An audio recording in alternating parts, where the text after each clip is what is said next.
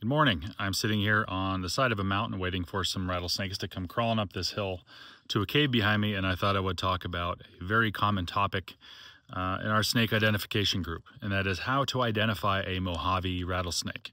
Or usually how it's put is this a Mojave rattlesnake? How can I tell if this is a Mojave rattlesnake or not? And that distinction between the way those two questions are phrased tells you everything that you need to know about what we should talk about. So how to identify a rattlesnake, a Mojave rattlesnake, you can do largely without even looking at the characteristics of the snake, just logical operations. So that's what we want to talk about. So the first is, why do you think it's a Mojave rattlesnake? What indications do you have looking at the animal that that is or could be a Mojave rattlesnake? The problem is that for a lot of reasons, people tend to, and when I say people, I'm talking about all of us. I'm talking about this is the way our brains work. So I'm not singling anyone out. I'm not talking about, none of this is disparaging. This is the way human brains work. If we have it in our heads at the beginning, before we even start evaluating what's there, that this is a Mojave rattlesnake or could be a Mojave rattlesnake, instead of looking at the situation and the things you know and building up to the correct answer, you're starting out with probably a wrong answer and then trying to convince yourself through evidence that it is not something. So what happens if you're not satisfied with the evidence or none comes in? Or the subjective reasoning of why you'd think or want it to be really a Mojave rattlesnake to begin with is stronger than the evidence that you're presented with. Then you're left with the wrong answer. You're left with the Mojave rattlesnake until proven otherwise, with an asterisk on there of there's a big wide gamut there of what would convince any individual otherwise. So why do people do this?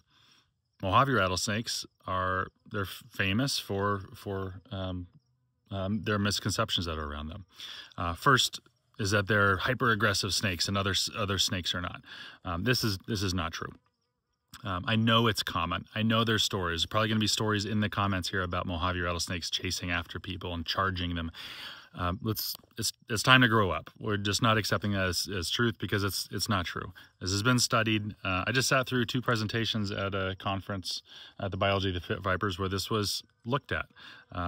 Tendency to strike. In one study, Mojave rattlesnakes were more likely to strike if attacked. In another, it was the opposite.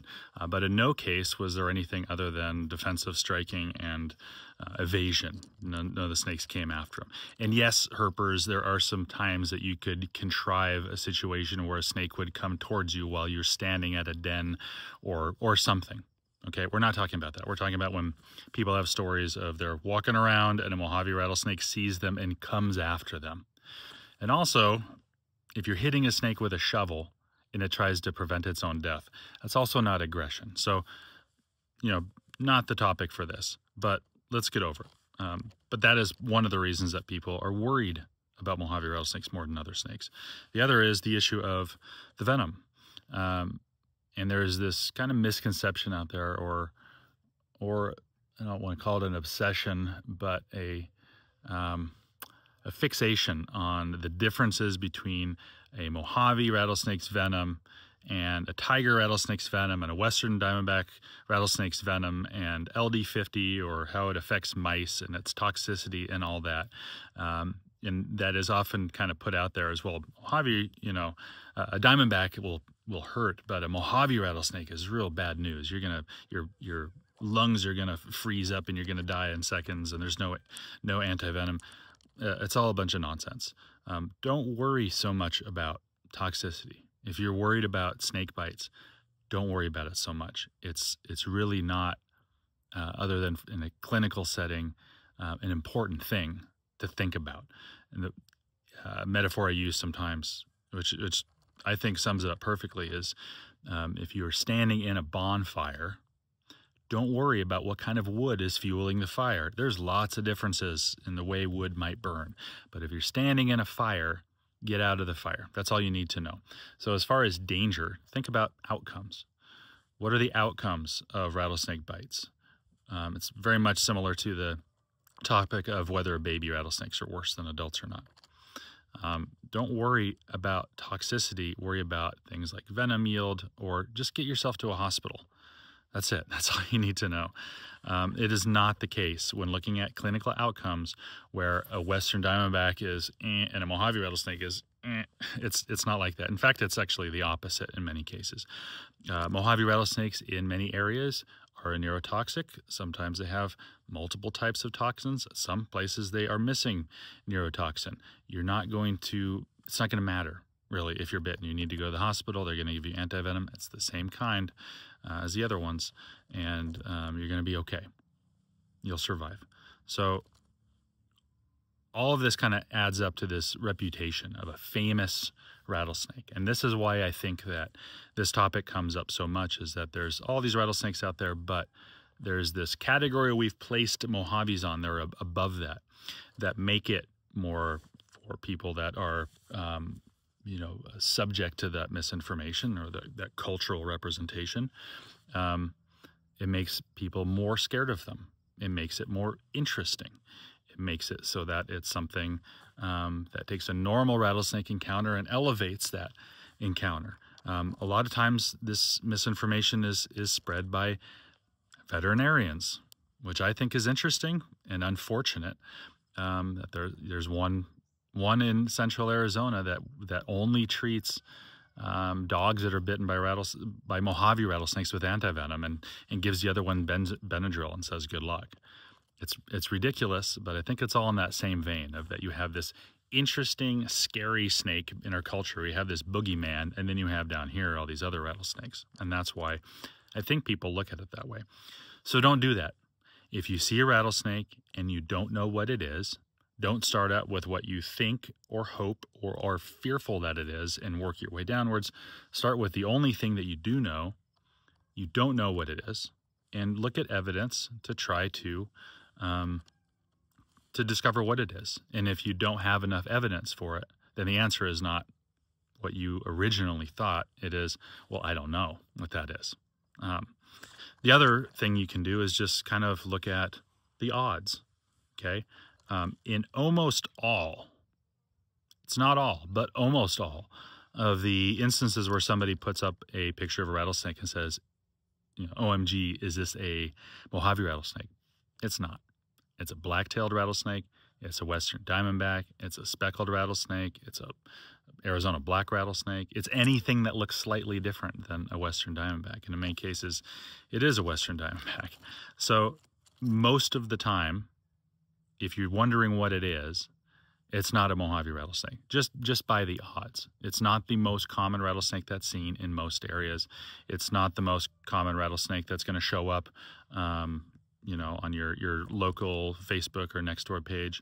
If you're hiking, it's certainly not the most common one. In fact, Mojave rattlesnakes seen by hikers are probably in the lowest category of the rattlesnakes that are in the area, because they don't live in places like this that people like to go hiking. They live in flat, sandy areas or just kind of, you know, open grasslands. These are not places that people tend to go hiking.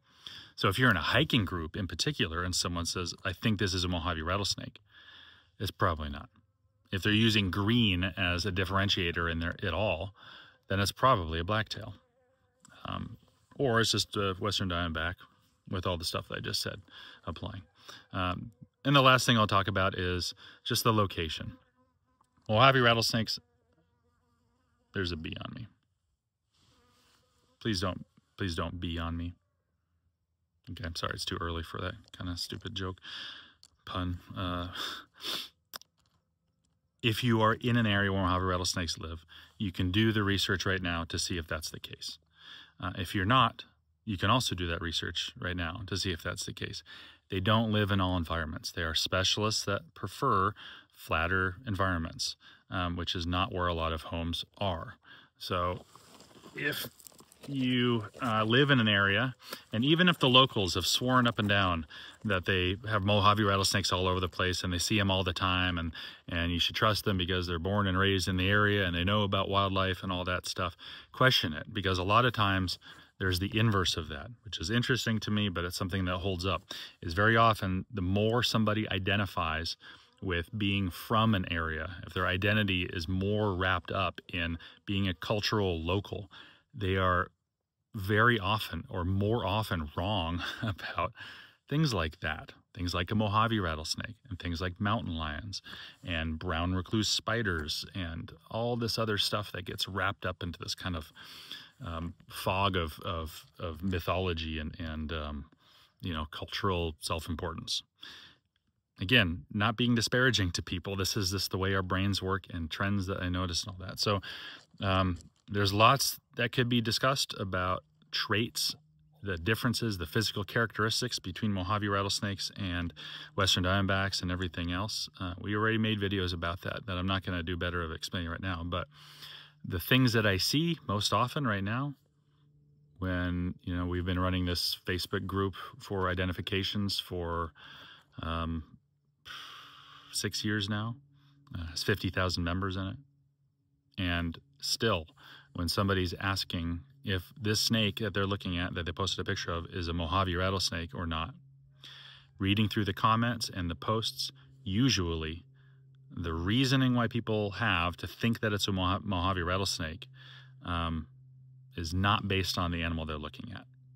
It's based on a lot of other stuff that's wrapping around that potential. So anyway, sun's a little bit higher. I should probably go see if these snakes are starting to come up here now, but just something on my mind, and hopefully it helps.